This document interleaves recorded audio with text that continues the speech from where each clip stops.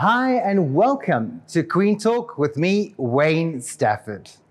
As the world slowly opens up after the COVID-19 pandemic, we find that our national title holders can start competing in pageants like Miss Universe, Mrs. World, Miss Global City, Miss Eco International, and Miss Grand International, just to name a few.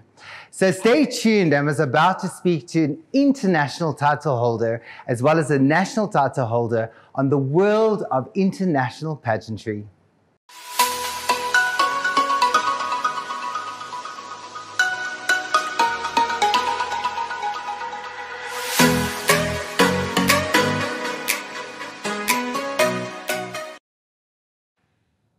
Welcome back to Queen Talk with me, Wayne Stafford. Now, this month is a very special month as PPMC magazine celebrates their second birthday.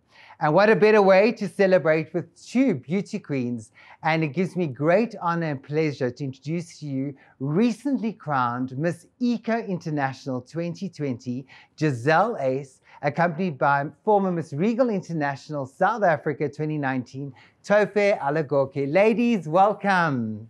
Hi. Hi, Gizzelle. Hi. Welcome. Hi, Tofé. Nice to see you, my darling. You too. Take a seat, ladies.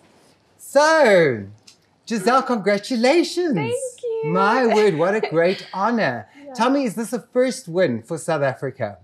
For Miss Eco International? Yes. This is our first green crown, and also Africa as a continent has never brought it up.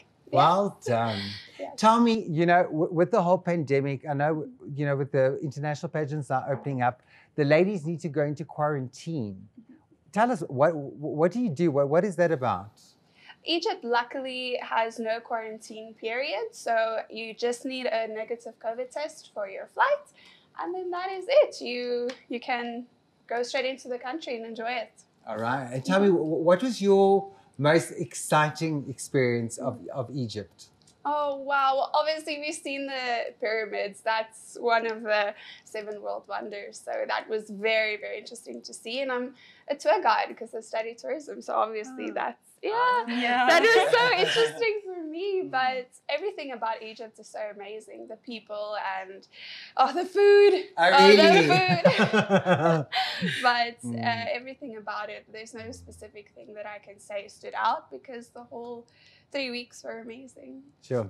Now, Tofé, I mean, as a former Miss Regal International, you went abroad to China to compete in Miss Global City. Now, how was it, mixing with the different nationalities and cultures? Wow. Okay. So it was an amazing experience. It was really good. I think it's always good to get out of your space, South Africa, and actually go and almost learn and see how different people are, how they act, the things that they like. So that was very interesting. It was very interesting to go and to see people. I realized we are all so different. We are so different. I think just being in China, even just the way they use the toilet, that was different. The way they eat, the things that. The masks that they wear all the time. It was very interesting to see the difference between South Africa and China. So that was a really good experience. I wouldn't trade it for anything. I really enjoyed it. But now tell me, you won Best National Costume. Now, for someone that's competing internationally, what advice would you give them when it comes to designing a national costume? I think your national costume should always have a message. And I think that message should be unique to you. So there's no point in kind of creating a blueprint. I think it's very important that you really think of what you want to do and how you want to represent South Africa. And once you're able to do that, then I feel that the costume speaks for itself. All right. Yeah. Gizzelle, what are your responsibilities now as Miss Eco International? Miss Eco International is a woman that is a voice for nature. So we need to have projects that is environmentally based. So that's definitely a big part. But what also drew me to Miss Eco is promoting tourism. And as I said, that's definitely a passion. So promoting tourism, but I want to do it with a little bit of of a twist and promote sustainable tourism and ecotourism a little bit more around the world. So I'm very excited to get started. But now tell me, you were standing on stage, the final two, you and Miss Philippines. Yes. What was going through your mind just before they made the announcement of the winner? This question, I can't actually answer it because it was something that felt so unreal. I'm sure you know. Yes. It's in that moment, there's nothing going on. And I know before the competition even started, I didn't want to be in my head too much. So I just went on and enjoyed it. I didn't think about what I've prepped for because I know that I've done the work. So I just enjoyed it. So in that space, my mind was clear and I was like, well, let's see what happens. And it's still unreal. I don't think it's I've got to just ask you, because when they announced your name, you were holding your mouth. Was it you were trying to close? Was something going to fall out of your mouth? Or what? For me, that's ladylike to just not look as if I'm going to swallow Miss Philippines. But yeah, it was surprising. But you prep for going knowing, okay, I am your title holder, because that's the mentality you have to go with to stay strong throughout the competition. I am your title holder. I am here for a reason. But still in that moment, it's still unexpected. Yeah. Now, Tofé, I mean, you're fifth year medicine now, right? What would you say to balance being a title holder and studies? How do you do that? Wow. Well, I think you actually figured there's no set plan. You actually figure it out as you go. But I think the most important thing is prioritizing. I think it's important that you have a list of things that you prioritize. And when you have a list of things that you prioritize, things happen easier because you actually cut out a lot of things that are not important. And I think in that way, it's a lot easier to actually balance the two things. I think pageants are amazing. I think there's so much that people actually don't know about pageants, so much that pageants do for women, and that was a priority to me. So I do think that pageant and school, they're both very important, and I was able to do both of them. Because I was just about to ask you, how did Miss Regal International South Africa impact your life in a positive way? Wow. So Miss Regal International was amazing. I even still, 2 years after, anybody who wants to enter, I'm still like, go for it, go for it, go for it. It impacted my life. I think I've always had dreams. I've always had aspirations, but Miss Regal almost gives you that platform to really go for what you've always been thinking about, but you've never actually done. So I know that I was very passionate about women abuse, and Miss Regal actually is very well affiliated with Power, and that was really amazing, working alongside with Power and really just seeing what women go through, what women abuse actually is, and what one can do to help. So that was very, very important. And I just think that pageants are important in the sense that they have purpose. And women abuse is important. It's very important. And Miss Regal just almost allowed me to explore that and to see what it's about. Now, on a little bit of a lighter note, what I need to ask both of you. Ladies, how did you pack your suitcase? All right? Okay, I'm going to start first with you. Because, I mean, there are restrictions that are overweight. Yes. How did you get, how much were you overweight? Well, my mother, luckily, is very well planned, very, very organized. So I'm very blessed with her doing that for me. But great. Yes, we weren't overweight, luckily, due to the planning, but we did have to pay a very large amount for extra suitcases because it is 3 weeks. The pageant, Miss Eco International, not like others, it's 3 weeks. So you need a couple of outfits. You do. Yeah. So that was my. And tell me, Tofé, when you went to China.